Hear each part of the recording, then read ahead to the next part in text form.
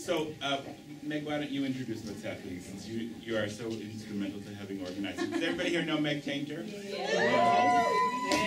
For the three of you who don't, I'm Meg. I'm the student engagement coordinator here. And we had this amazingly lucky thing where we had Double Edge in residency for one day while Culture Clash was in town. And sort of having this wealth of ensemble theater practice and cultural theater practice and political theater practice all in the building for this time. We thought, well, let's get them together and then let's just Shanghai Christina and have her come in and lead the conversation.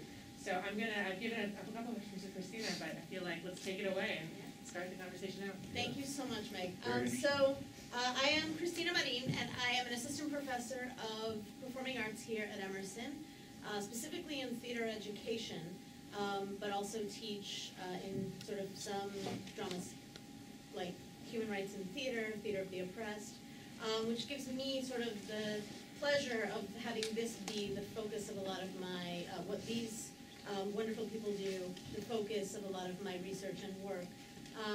And so I just want to sort of turn over to them and have each of the companies sort of just give you a brief background if some of you are unfamiliar with the context of their work, length, where did it start, and that. And then I have some specific questions. Hola! Dramatically late. Fashionably late. Settle, people, settle. He is right. Sit down. Sorry. You're not. Well, and also maybe we should just have everyone go down the line first and say who they are and the company that they're with. We have Double Edge and Culture Clash, but I'm really excited about this thing about groups, you know, that you form. I've decided we need to. Yeah, can we not sit Double Edge and Culture Clash? Can we intersperse? Wait a minute, this is a death match. Now we're gonna arm wrestle. This is a theater exercise. Switch chairs. We had a color code. This is a death match. It is a dialogue. El pelo largo. I want to sit next to the drummer. Okay. Right? Yeah. Well, yeah. Switch. There you go. So I'll sit till 9. now we'll start with Herbert, who will introduce himself, and now they're all intermixed, so tell us which company you're with. I'm Herbert Siguenza. I'm the co-founder, one of the co-founders of Culture Clash. It started in 1984, San Francisco. And that's all I'll say for now, because there's a lot to talk about. Great. I'm Stacy Klein, and I'm the founder of Double Edge 1982 in Boston. Matthew Glassman. I'm one of the co-artistic directors of Double Edge Theater, and I've been with the group for about 15 years. Rick Salinas with Culture Clash since 1984. Carlos Uriona with Double Edge Theater since 1996. Akiba Montoya. It's gonna be my new stage name. Co-founder with the boys, CC, San Francisco, 84. Otherwise known as Richard. Oh yeah, I'm sorry, Richard. So this is our discussion panel. I feel like it's weird that it's a panel. It's like a discussion sort of culture circle. Can we talk a little bit about the beginnings? The beginnings of Double Edge, the beginnings of Culture Clash. Whoever wants to start. Want to take it? Well, in 1984, San Francisco was an interesting place. I'm sure David remembers, but there was performance art hotels in South of Market. There was galleries. There was stand-up comedy clubs throughout all the suburbs. There were some really great stand-up comedy clubs in the city itself, Holy City Zoo. I mean, Robin Williams was just starting. It was kind of an exciting, weird time, and then we're born in an art gallery, but I had worked an entire year with Renee Yanez, who was a curator of that gallery, really godfather of Chicano curators in San Francisco. We worked an entire year and a half prior to Cinco de Mayo, our birth date, and we had just failed all over the place with this hybrid mix of theater, stand-up, performance art. I remember doing skits with Diane Rodriguez. Stages? Was it called Stages? Stages was one of them, but we did Stanford. We got ran out of Palo Alto. I remember doing a show with you, just me and you, and then Marga Gomez and Monica Palacios. Then Rick was added to the mix. Rick was rapping bilingually already. We were a heady mix of 6 people, and it wasn't pretty, you know. And what I remember today in '84 was there were civil wars going on in El Salvador and Nicaragua at that time, meeting with Proyecto Carito today. A lot of those folks remember those civil wars. Yes. It was no time for clowns, you know, but there we came, entering stage left and right, and not even knowing what stage right and left were. But grew up looking at other heavy groups like San Francisco Mime Troupe, Teatro Campesino. These are the ones that informed us. We kind of came at it, but those groups were very kind of serious. Very still. serious. And the Chicano movement was still pretty serious. And I just remember like really pissing people off, like in Berkeley, and that group must not, you know, last, you know. And it's I remember just hearing board of directors saying those guys upset everybody, and I don't know what the tenacious element of staying together, but it has something to do, I think, with coming out of, you know, broken families and all these things will come from, but we've managed to keep it together since '84. But it was a heady time in San Francisco. It was not a light period, and we came in doing, you know, resurrecting Che Guevara and doing Prince and the Revolution and mixing it up like that, like right out of the gate, and people were just like, oh, But remember, just in the pop culture of times, because we did borrow from that. It was when MTV first started. The group Culture Club with Boy George was around.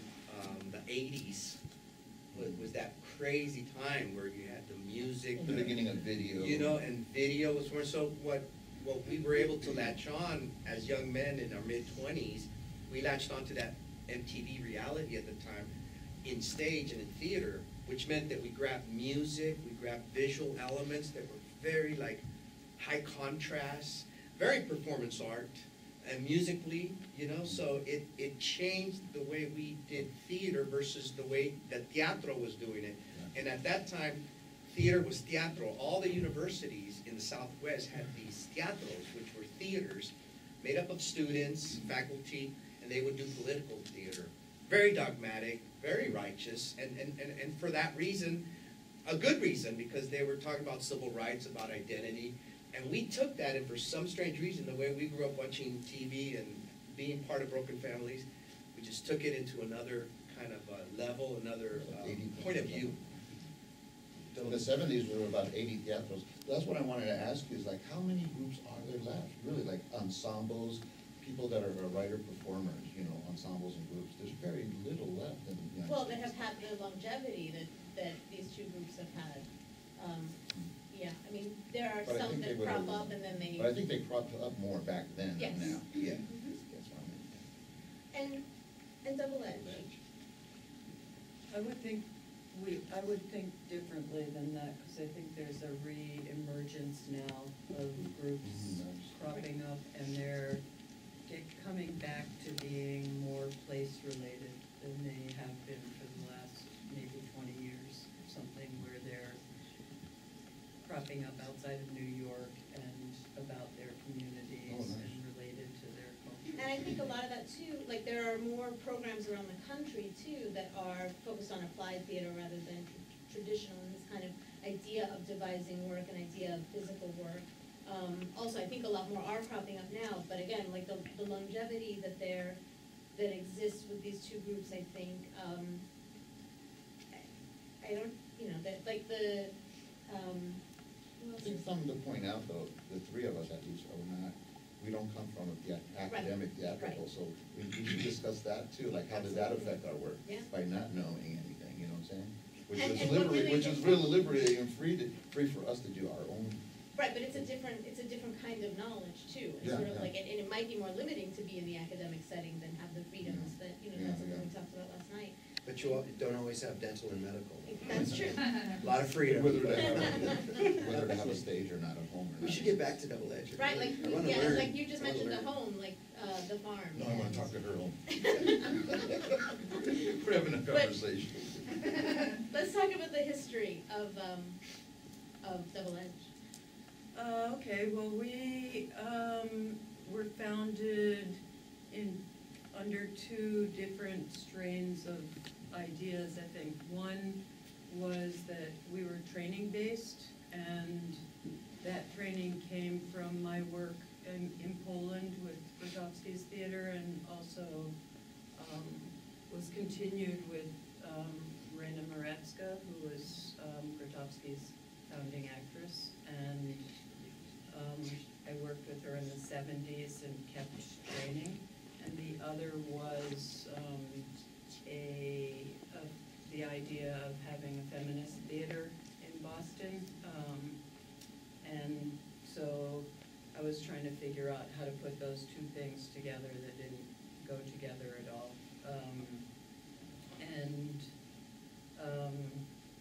I think it really started going together when we got a space in Boston, in Allston, the Church of St. Luke's and Margaret, and we were able to train every day and devise work, and started like finding out how to apply our cultures and our gender and all of that stuff into our training work and making work like that.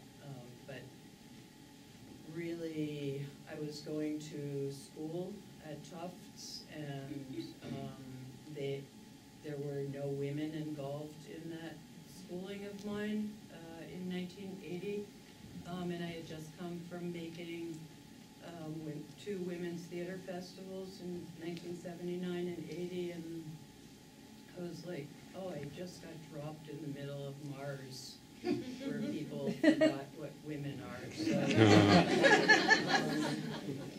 So we made this performance with all women, and we made the men sit up in the balcony, and people were outraged, so we thought we should start a theater. So we did, and I think that's still important to us, but also everybody's culture and identity is important to us. Now in our company, it's very identity-based, our work, and I would say one more important thing happened to our identity, I mean, hugely important. After we decided we couldn't deal with Boston anymore, we moved to a farm in Ashfield to create our work there and tour. And people there thought we were maybe like kind of a cult because we weren't performing, and that wasn't theater, so we started performing. So we have since engaged very strongly and become really integrated and interested in how to create a live culture with our community and any community where we work. And I think that's kind of why we were really excited about this conversation, because I think we're all trying to do stuff like that. And then Carlos came right after we moved to Ashfield, and he was sort of instrumental in that community work and idea, having worked on the streets of a pretty dangerous Argentina at the time. So, like, understanding how that community and politics and culture could move together. The origins in Buenos Aires, when I started in Buenos Aires, is very similar to what you're describing. And the violence was more institutionalized, it was more constant than probably San Francisco, where the violence, you know, is random somehow. I mean, there are patterns, but still there's a certain element of randomness in this other thing. We were performing, normally we're performing. The shootings were happening sometimes. We're deliberate, you're saying, no. Well, I remember Roberto Vargas, a poet in San Francisco, was attaché to Nicaragua. There were safe houses, you know, in San Francisco. There were things going on. The closest thing later would become the ACT UP SF safe houses. But this activism that was alive, not as dangerous as the streets of Buenos Aires, clearly. But Chilenos in Berkeley. Yeah. Well, yeah, it was, and it was in Chile too, like it was in Uruguay and Brazil and Paraguay. This is a period that goes from roughly 74 through 83 mostly, and then starts to how do you say that in weather taper off. Taper off, like the snow here. It's interesting that both groups come out of explosive times, and we reviled other groups of people. People were, Well, but they this didn't is like us, both at some time. something interesting. Like, I was very committed and very militant. And when I arrived to the U.S. by the end of the 80s for the first time with this group that I was working, still there in Argentina, What's the name of it? Diablo Mundo. And we did a lot of puppet work, and we worked in a lot of places in the U.S. and in Europe. When we arrived here, and also the feeling is that after the big repression, so the social movements in the 60s, like Pedro Campesino, they were pretty big. But then when you land at the 80s, my memory, or my recollection of the 80s and the 90s was like, you know, you're stuck in the 60s, man. This didn't happen. We're in a different world now. There's all this Reaganomics and like nothing is happening. Everything is fine. Go to the neighborhoods. Go to San Francisco. And I would go and say, nothing is fine. What are they talking about? and that's how I recall the 80s when we were developing these groups. Like feeling, you know, you said you felt like a Martian because of what was going on with women. But I also felt like a Martian because I was talking about something. I said, that's a conspiracy theory. The corporations are not against us. What are you talking about? That was the feeling, like, okay, maybe I should. Actually, I thought they were Martians. Yeah. I'm the real person. Oh no, I thought I was a Martian. Well, so let's maybe talk about this. So both companies, I guess, can be seen as companies that creatively respond to injustice, to ideas of, to political ideas, and how do you see the work as creative response to injustice, to forms of destruction in a way? Well, like Herbert was saying, being outsiders, we were a group that, in a sense, were not under academic or even a central theater company. We were pretty autonomous. We don't even have space, really. And we decided to do that just by accident, really, because you know, we weren't getting grants, we weren't getting any monies to do what we did.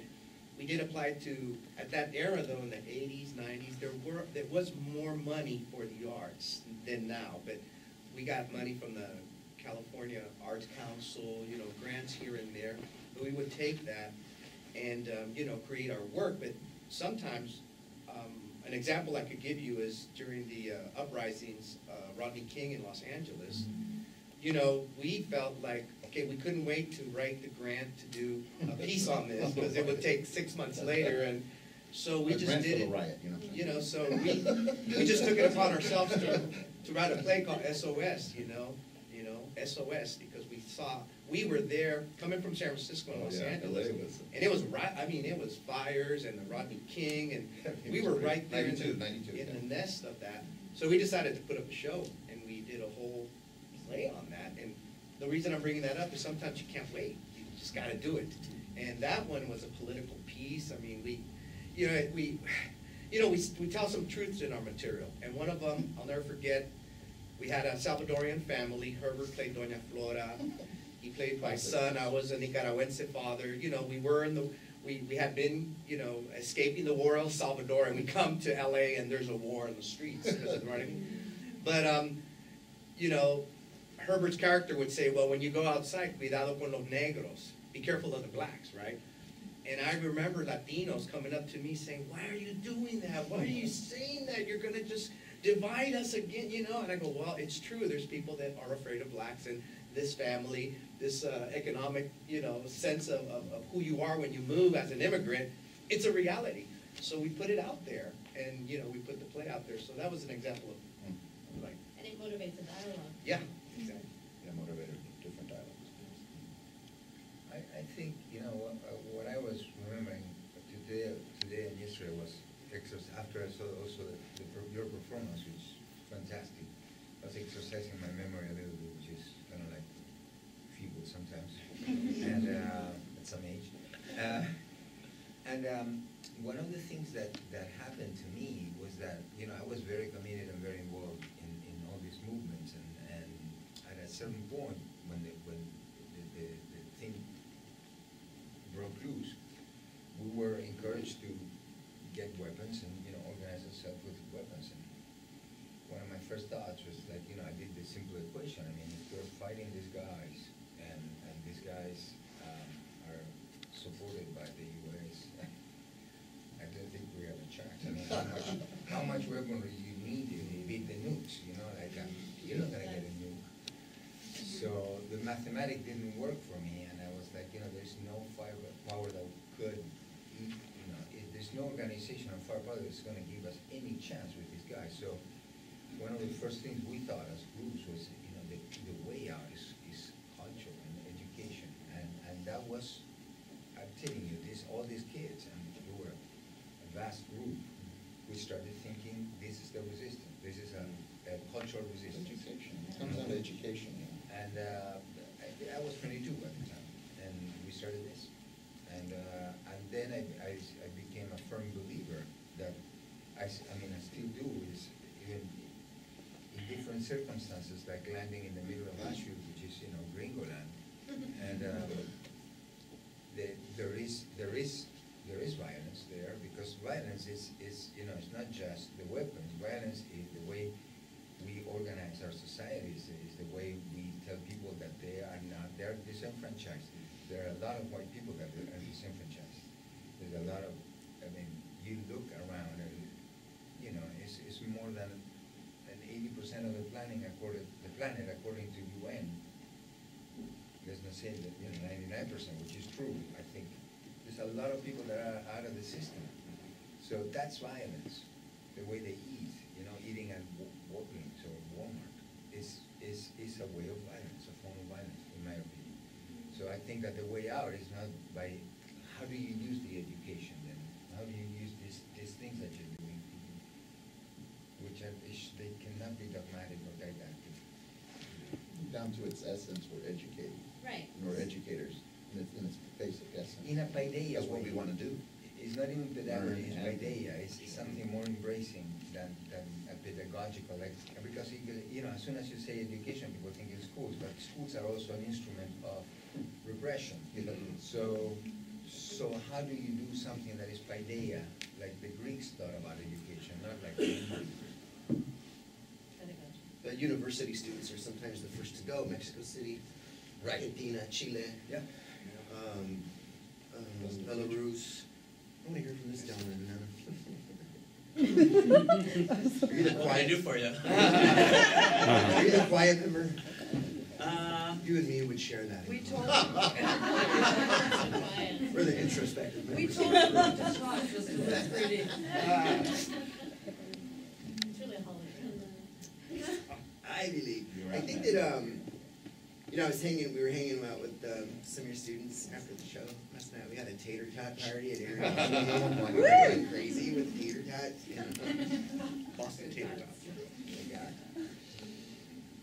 But I was really energized by them and asking each of them outside of the classroom and in the pub where it belongs. But just kidding.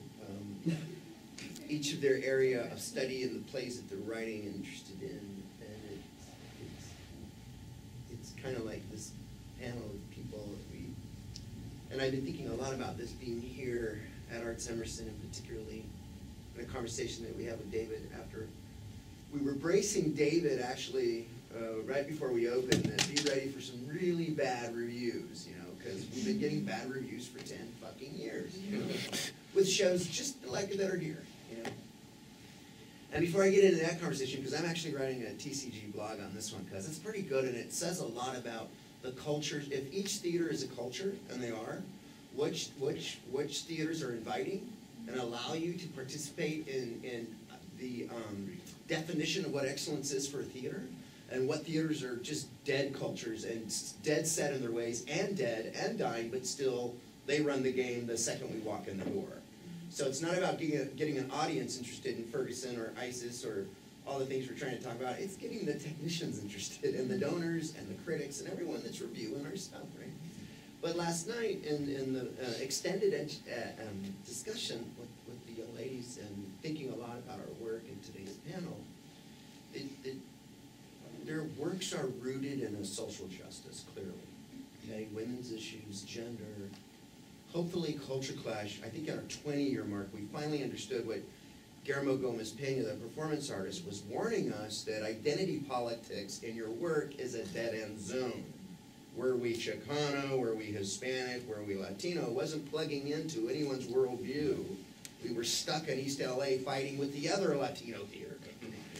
I'm more Chicano than you. And it was a kind of a cannibalism that Lisa Cron talks about in her current research about a feminist piece that she's writing about feminism in New York in the 60s and 70s, you know. But because the work, and when you look at the long view of a group, that the work is rooted in this idea, and how it relates to being here and even the students that we're engaging in an audience, is this idea of, well, for Culture Clash, we're kind of these blue-collar Joes. We're the opposite of divas. We'll come into anyone's theater, work as hard as anyone else.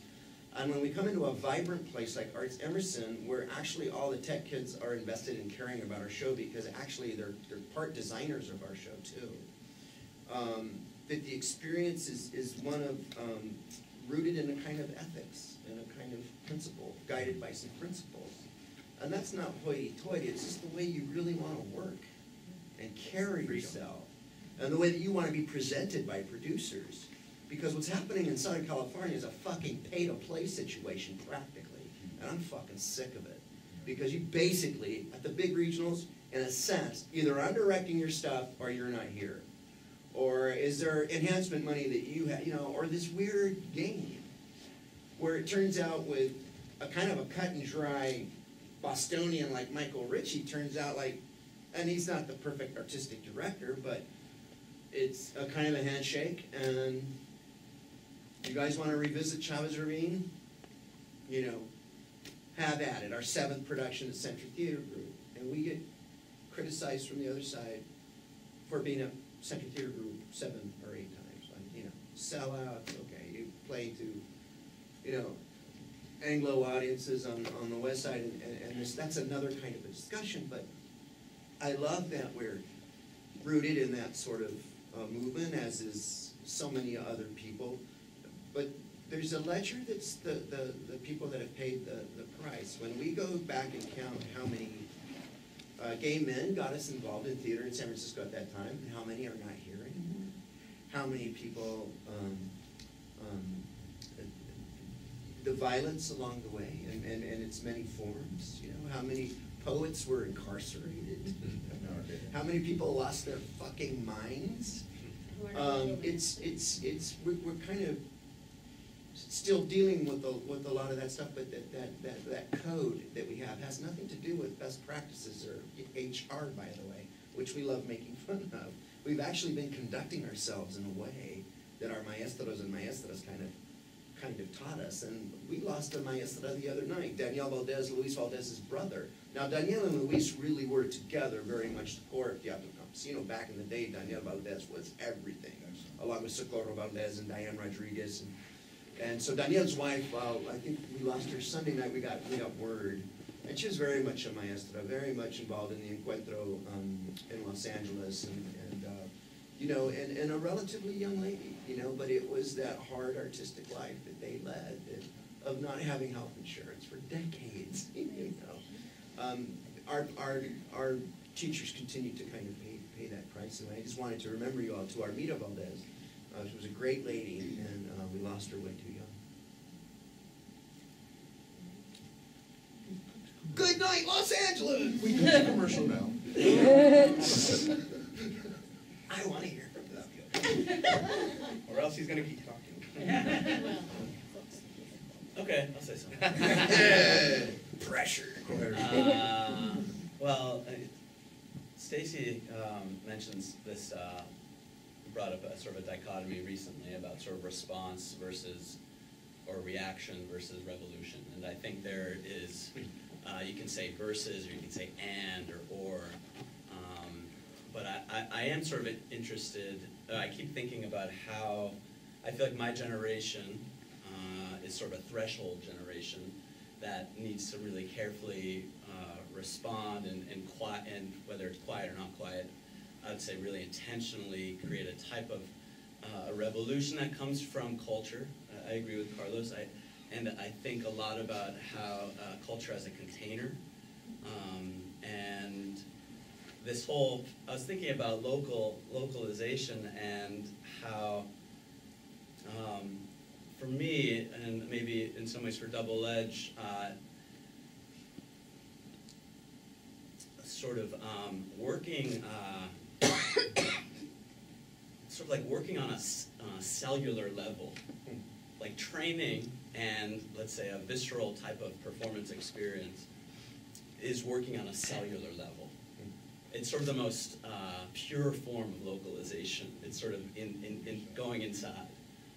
And more, how you create conditions to go inside is a really important, I think, form of revolt, ultimately, but also creating forms of resilience and creativity. And I was looking at the etymology of the word visceral, and it actually really started as talking about the organs. It didn't become figurative until a certain time, and then it stopped being figurative altogether until the 1960s, which I think relates to how rationalism takes over. So I guess like a culture that's really intentional. I think we're really interested in person-to-person experiences. We really privilege that, and that's not an economical approach. It's not an efficient approach, although I think it's efficacious. So I am not a founder, although I like to think I founded Double Edge. I'm just kidding. I mean, it was only, I am a student of Double Edge. I arrived as a pupil, as an apprentice, and it was early on I was deciding what I thought the training was and how people there were getting it wrong. Inappropriately. But I honor it, and I think also I am proud to I think there is something important about, I just am obsessed with thinking about how you create a culture that thinks about generations. 3 or 4 back and 3 or 4 forward. I like how you said the I knew you visceral were running. thing. I call it. I knew you were running. I Call it. So the visceral thing, it's so funny. I mean, when you think of the gut, like we always say, Right, the gut the feeling. gut feeling, and I think culture class, we've always moved From the gut. from the gut, whether we've made those mistakes, and we've made some major mistakes. No, we're But thinking, don't. a lot of times we have moved from the gut, and the 3 of us, ultimately have the same vision. That's why we're together. 3's a good number too for us, and we've had other participants in our group, but it's mostly been the 3. But that gut feeling, that visceral, the like you said, the genesis of that. Sometimes you got to move that way, and not be conditioned to what an audience needs to hear or what the board needs to want. You got to just do it on your own. The cell idea is so interesting too because, we'd never operated on a hierarchical thing, even though I think I wrote that play, or no, you wrote that play, or, authorship has been another kind of an issue. We started out truly collective, But even our experience here at ArtsEmerson, the janitor is empowered. The janitor's in the show. The guy moving the furniture is in the show. It's his role now. You've got David and Polly, but, somewhere along the thing, there's a continuum of people that you can pick up the discussion with and say, we're gonna need this, or those 30 kids from Roxbury or Hyde Park got to come here, public engagement. It moves along in this kind of way that you can get stuff done. I just remember the theaters that we've come from. It's like, well, I've got to go ask Bob, Bob's got to ask Joe. We'll get back to you by Thursday, in that hierarchical structure that people hide in, and it just so much gets lost. We get frustrated, and so that cell idea. The Taliban's using that idea. The internet uses that idea. I think it's quite brilliant. But in the theater and the acting LA world, it's almost the opposite of that in terms of the star and the star director, and then that whole rehearsal process that's ego-driven. That's embarrassing stuff. We don't, as actors, we don't abide by it. We have to tell actors that come and join our group for a show, like, you know, you could lay your daggers at the door because we're not trying to upstage each other out there. I mean, I've hardly ever done this, but for some reason, we are stuck in the performance space the whole show. Nobody goes to the dressing rooms. You know, people are kind of surprised we have dressing rooms. We start there, but we're in there. So that when things get a little quiet for Adelita, the transgender AIDS worker, you know, each of us are in the back, you know, the loudest, you know, cheering each other on. I don't remember doing that for so many years. Like, you know, well, that guy's on stage, I'm gonna go back, kick back. But no, we're out there kind of rooting for each other on and helping each other birth night after night out there on the stage. Kind of fun. I think it's to the credit of ArtsEmerson and the work that David and his team are doing. That just personally, I know that we've had you all come to work with the Hyde Square Task Force Youth Lexington Community Theater that I work with. And you've worked with Boston Arts Academy, and you've been doing this, you know, sort of training with generation, right? So it's not just about coming here and being on stage, and even sort of the generation of like, okay, well, we'll talk to some college students or some grad students, and I know we're hoping to also have the youth work with you all over their April break. Can you talk about that, the elements of training and community engagement that you've had through the work that you do? Well, the very nature of the show was based on interviews from probably folks from like 6 different plays, site-specific plays that we've done: Miami, New York, San Francisco, and even Boston. We did about a half-hour version of Boston, Radio Boston, and so just the very nature of interact and you know, creating a community to create the piece. You know, first you create the community, then we interview people, and then we create the piece. So the piece was already forming even before it got onto the computer. You know, so I think that's what I love about these pieces that they're very connected to the community. We're approaching through 2 opposite directions. I think the community and our work, and particularly the Grand Parade, which is the Grand Parade explores the 20th century historically and memory-wise, trying to find out how we can use the 20th century as a way to deal with today. So we've gone through the century and identified things important to us, or that we think need to be mentioned, and tracked the century, and also tracked it through positive things, because there were a lot of negative things in the 20th century, like the genocide from 1900 until 2000. So we are dealing with the music and the dance through the century and things like that, inventions. So we are now trying to work with different groups of people on the century. Like we are working, we just worked in New Orleans. We incorporated a jazz singer from New Orleans and tried to track the history of jazz as one of the positive things of the century. At the same time,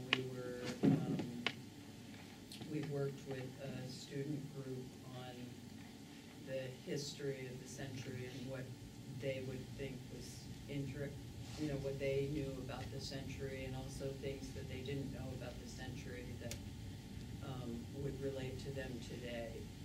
So we're trying to do that all over the place now, and the other side to what I think is the core of that cell is training with people, having people feel alive.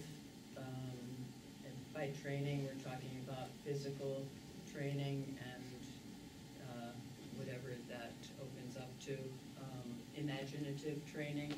So we're really trying to feel with people the access of possibilities of culture and imagination, and just the body being alive instead of being a trash vessel.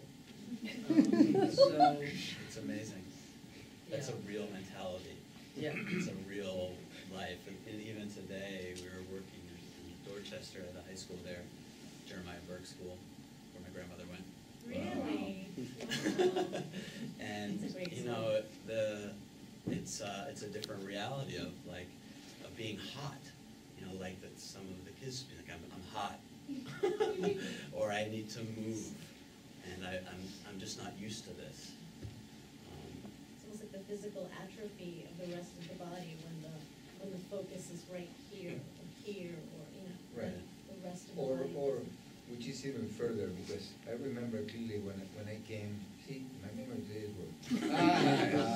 When I came in It's '96, selective I was coming anyways. from a theater experience, a theater experience similar to what you guys do, maybe even more formal and really text-driven. And I met Double Edge, and they put me in a room, and they made me train for 3 hours, and I was 40 and overweighted and small drink and all that stuff, and no talk. There was no instructions. It just trained, and that went on and on and on. And it's been like 2 or 3 years doing that with them on a weekly basis, and then something that clicked to me clicked in my brain was. One of the things that I recall also, that thinking back in the 70s is, this had been a century of depriving ourselves from our bodies. Because I always got kicked out of classrooms, always, and didn't finish the high school. I finished afterwards by taking exams, but I was not allowed to do. I was very ADD, and I think I am. So I couldn't contain myself, and I couldn't sit there for a whole class. I get bored. I still do. So I think that then I started thinking what they've been doing is they're trying to train me to accept the assembly line. And it made more and more sense. This training is training me to be able to sit down and accept orders, receive orders, and deliver some kind of result that is detached of meaning to myself, but it means something to the production machine, which I'm not part of. When I came to Double Edge, it blew my mind. I said, this is revolutionary. How can I bring this to a school like we were today? And we started doing that. But Carlos, that's why they banned Carnival during the dirty work. Yeah, that's true. That's why. Because Yeah. they didn't want people to move. And together. circus. And circus. They banned circus. Mardi Gras. They banned rock and roll. In Argentina. In Argentina, yeah. You were not allowed. Yeah, you could I not. think they actually did after Katrina, really? because it was so violent there for a while. Anyway, but I think that the inclusion of the body in a way that is not, that where the body takes the lead over the speech discourse is sort of like a revolutionary action. And to share that to me, and have been sharing, and to come to do these residencies, we did a training here, right? And, well, Katie trained with us, and some other people maybe, right? Kita trained with us. She survived. I have a question for you regarding the 20th century, why you picked the 20th century, and why you think 20th century figures are important for the young people, students now. Yeah. Because it's not far away. I mean, I was born in the second half of the 20th century. I remember it very well. We all do right here, right?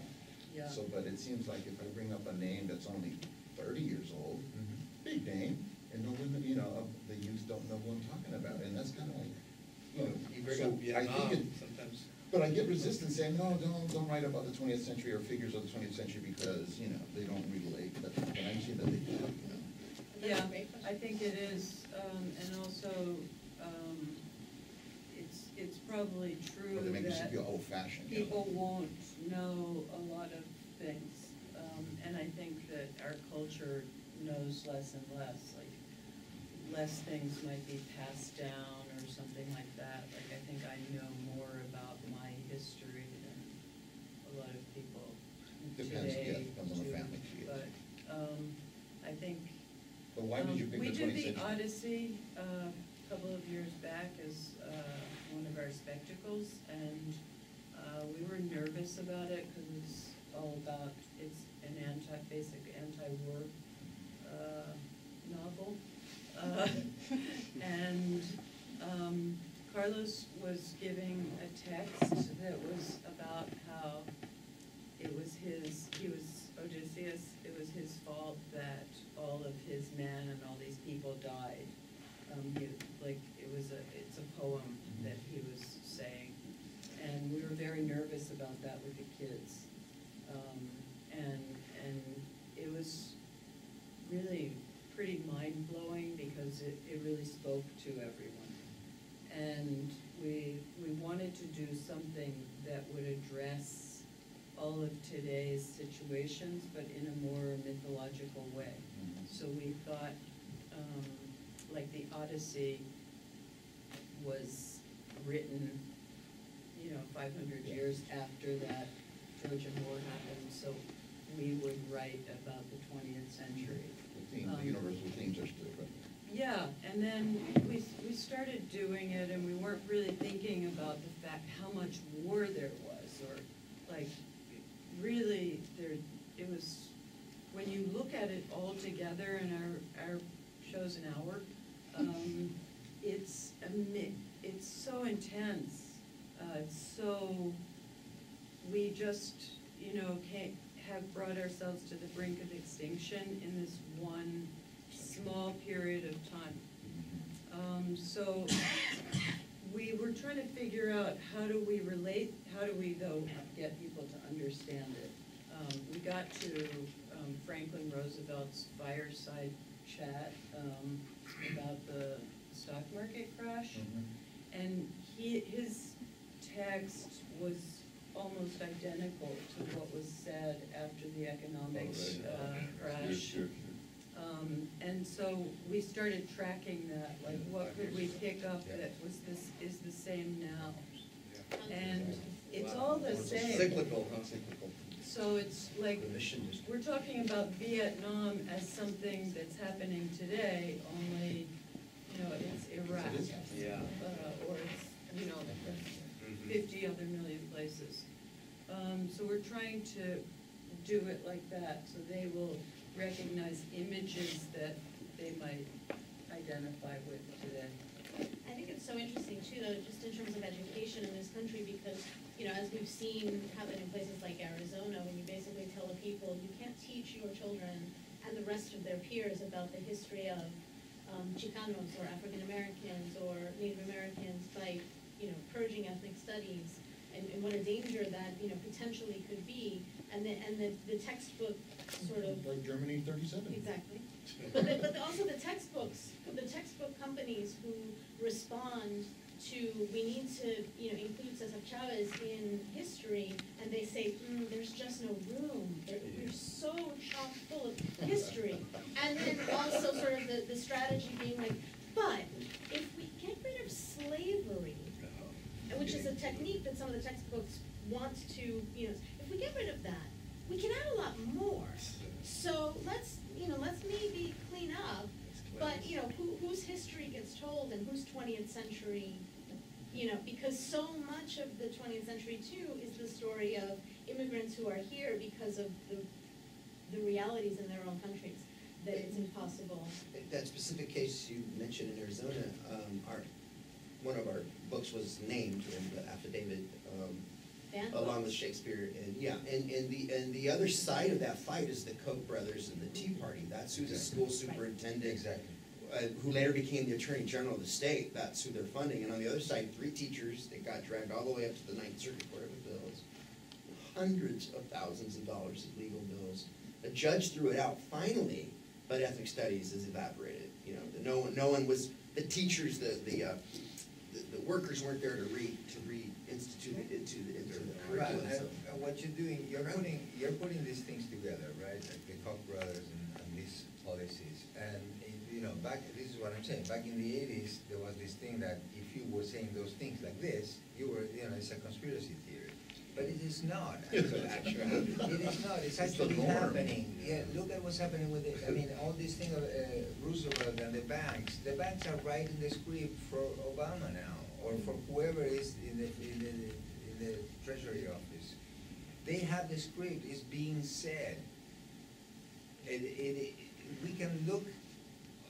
I mean, how is this transfer? Because what is happening is that there is a transfer of funds. The funds from the people that work goes to the bankers. This is, you can look at it. I mean, the United Nations has a study. It's not like I'm saying it. It's not a conspiracy. Right. So the money that is being produced by everybody goes to the hands of a 1%. This is not More than ever. Exactly. That's violence, and what violence is, in my opinion, is the suppression of justice. When justice... And culture and education. Yeah, and culture. So and then, of course, these things are going to happen. Absolutely. Monsanto and the food industry. You said something that I'm interested for the three of the culture clash guys of a certain age and how cut off from our bodies. I just remember early Teatro Campesino as we were all each members at different times in our lives, but Luis and the Campesino really put you through the paces, the 20 pasos, the 20 Mayan steps. I mean, it was like no talking for there's no need to just and I'm in the work It's a Luis Valdez. But what's the 20, what's the 20 bacon pasos. It's an exercise. It's an exercise. Based on It's a lines. very rudimentary native Aztec Inish, Mayan. Ik, Akbal, Ganchichan, they're all Nahuatl words and representations of Physicality the is it. sphere, the movement, the mind, family relationship, Oh, all these The things. codex. And then you do exercise. That sounds awesome. Yeah. But anyway, No, absolutely. getting back in touch with because I'm interested in the work, how, when we are laid bare, how simple things can be, how simple Aristophanes can be, very, very kind of primal and getting into that. So what we need is a big, fat New England Arts Council grant to come to Double Edge Space in Western UMass. And it would be fun, and you could root it academically here at ArtsEmerson. Big pitch coming. David. I think it might be an expeditions grant from me. But not in the winter. Not in the winter. Not in the winter. I'm sorry, We need to go to LA in the winter. Oh, there you go. They need to go But to it's LA not just in the getting winter. culture clash back in shape, it's working in the Yeah, ArtsEmerson but students. I think it's I going think it's back culture to the clash 20 getting steps and doing the original vein- work in the Mayan Riviera. Ah. I think this is the part. For the 20th century. I'll have to get a swimsuit. Me and Carlos will be hanging out by the daiquiri bar. Bueno, nos cogió la noche. Bueno. It is 5 o'clock. Oh, we're in our Thank half you so hour. much. Hey, real quick, each of your students said something really wonderful about you, and you're carrying yourself as an academic in an ethical, principled way. Yeah. Thank you. A lot of you are here. We poke fun at academia. We come from that weird area. Like, my dad was a professor, my parents were both educators. We need it. It's symbiotic, we kind of need, we get to operate outside of it, but we're here, and we want to be here. And Like it's there's been a poet eating it. yeah, that's right. Yeah. Thank you. Thanks. Thank you. Thanks, everybody. Thank you. Drinks on the patio, everybody. It's cocktail hour. Or as we say, it's half.